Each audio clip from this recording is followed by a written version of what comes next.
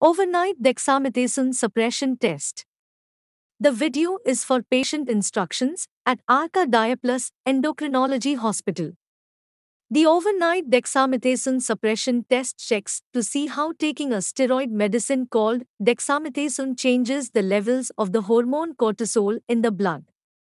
This test checks for a condition in which large amounts of cortisol are produced by the adrenal glands or otherwise.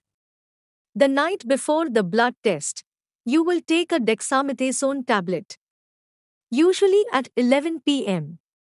That is the time Dr. Praveen Ramachandra usually advises.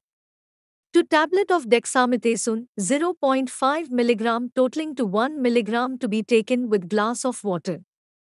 The next morning, the cortisol level in your blood will be measured 8 a.m.